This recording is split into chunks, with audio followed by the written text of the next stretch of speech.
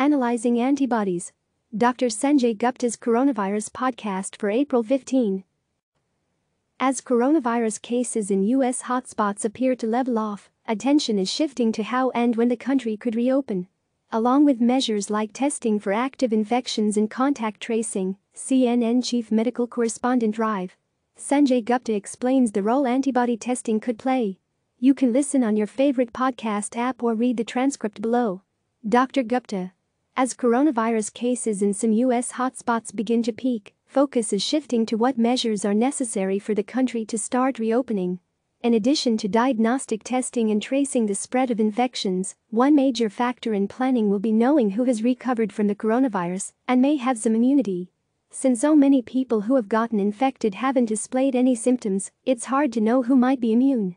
The way we could find out is by testing people for antibodies.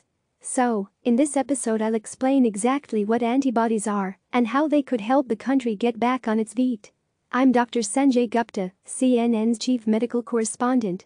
And this is Coronavirus. Fact versus Fiction. Tony Huston. I think it's human nature to want to know if you've had it or if you have the antibodies. Dr. Gupta.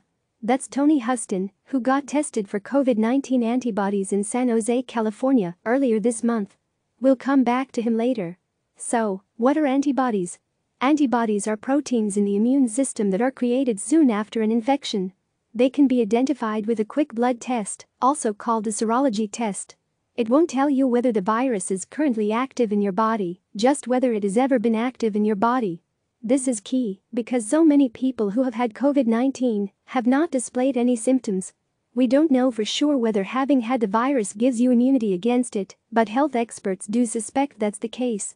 Last week, White House Coronavirus Task Force member Dr. Anthony Fauci told CNN that a test is coming soon. Dr. Anthony Fauci, April 10.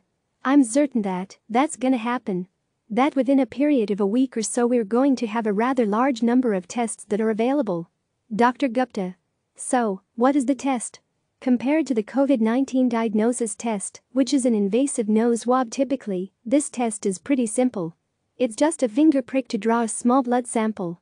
That blood sample is then put on a test strip that contains proteins from the virus. So, if your blood reacts to the strip, it means you have antibodies. And why does antibody testing matter? Well, there are several reasons it's important to know who has antibodies against COVID-19 and might be immune to it. Besides peace of mind, of course. Those who test positive for antibodies can likely resume their normal lives, go back to work, visit friends, without fear of infecting others or getting sick again. This might especially be helpful for healthcare workers and essential workers who could do their important jobs without worrying. Widespread antibody testing would also give us a better sense of exactly where the virus is.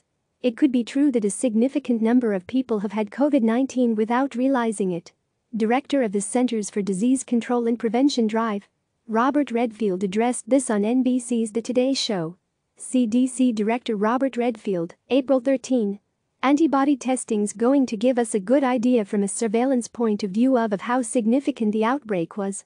And in certain circumstances I think it will help bring consumer confidence in certain workforces.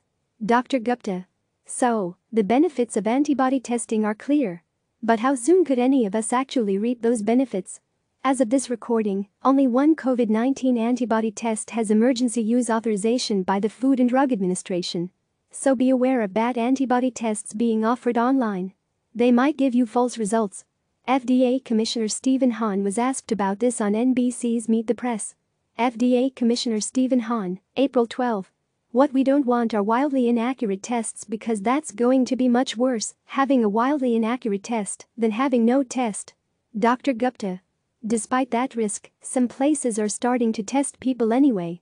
Santa Clara County in California, Miami-Dade County in Florida, and Telluride, Colorado, are a few places now conducting antibody tests.